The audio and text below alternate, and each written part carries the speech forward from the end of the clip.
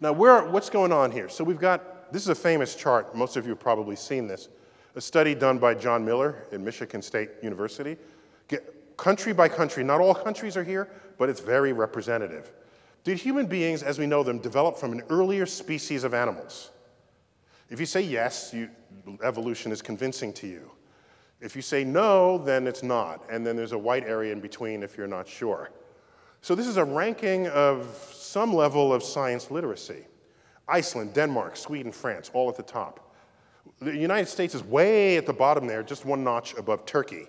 So I want to show you a couple of things, so there's hope in the world. Right there is Britain. Britain birthed the Anglican Church, right? King Henry VIII separated from Rome. And so that at the time was, you might think of a quite religious community. They're very high in this evolution support.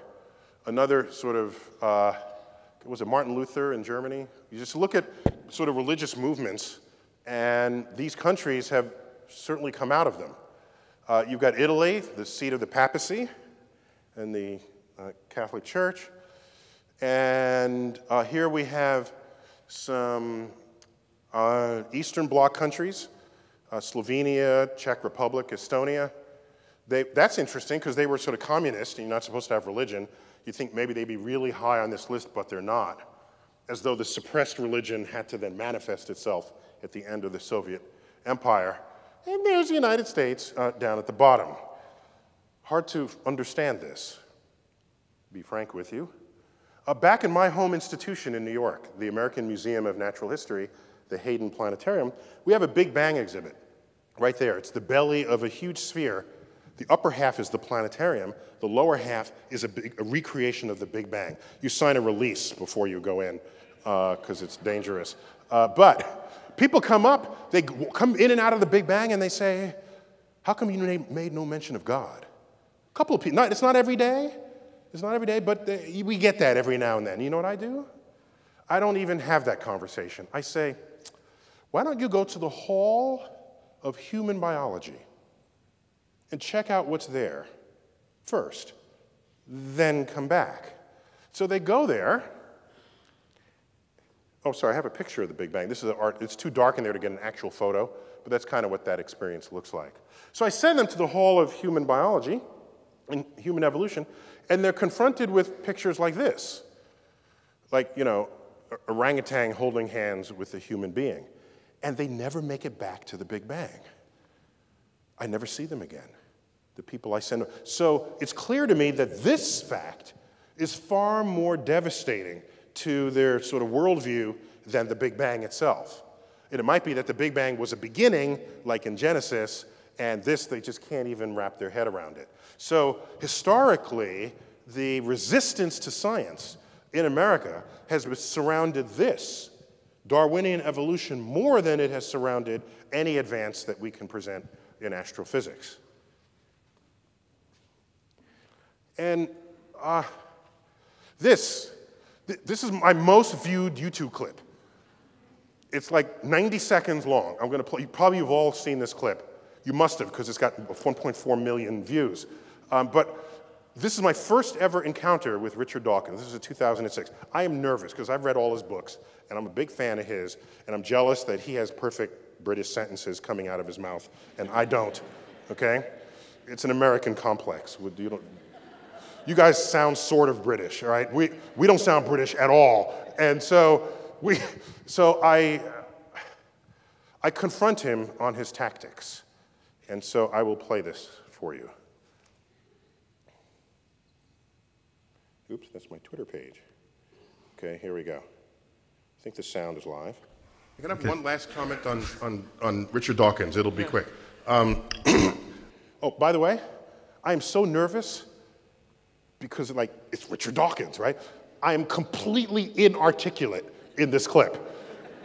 I am more articulate than I have ever been since I was a toddler, all right? Just watch me stumble on my words. I was in the back row as you spoke, and so I could see sort of the whole room as the words came out of your mouth, as beautifully as they always do, and as articulately as they always do. And let me just say, your commentary had a sharpness of teeth that I had not even projected for you. It's more. It was my first time meeting him, and so I felt you more than I heard you, and I asked the question, and it gets back a little to what Francisco was getting at. You're a professor of the public understanding of science, not professor of delivering truth to the public. And these are two different exercises. One of them is you put the truth out there, and like you said, they either buy your book or they don't. Well, that's not being an educator. That's just putting it out there. Being an educator is not only getting the truth right, but there's got to be an act of persuasion in there as well. Persuasion isn't always, here's the facts, you're either an idiot or you're not. It's here are the facts, and here is a sensitivity to your state of mind, and it's the facts plus the sensitivity, when convolved together, creates impact. And I worry that your methods and how articulately barbed you can be ends up simply being ineffective when you have much more power of influence than what is currently reflected in your output. I agree. Okay. So that whole room is complete Dawkins fan base, and I just dissed their dude, all right? So there's a very awkward silence immediately after this, because everyone is saying, oh shit, what's he gonna say now, okay? So it was a very tense moment, and then Dawkins replies. Hang on, let me back it up a half a second. Okay, here we go. Accept the rebuke.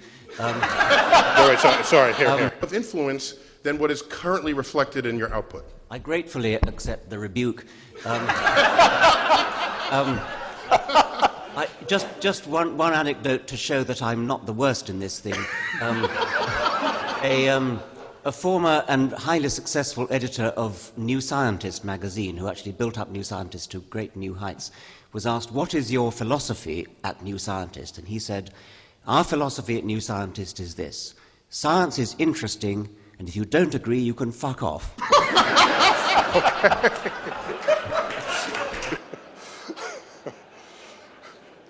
Okay, so there's someone worse than Dawkins out there, apparently. It is. Gotta love the guy.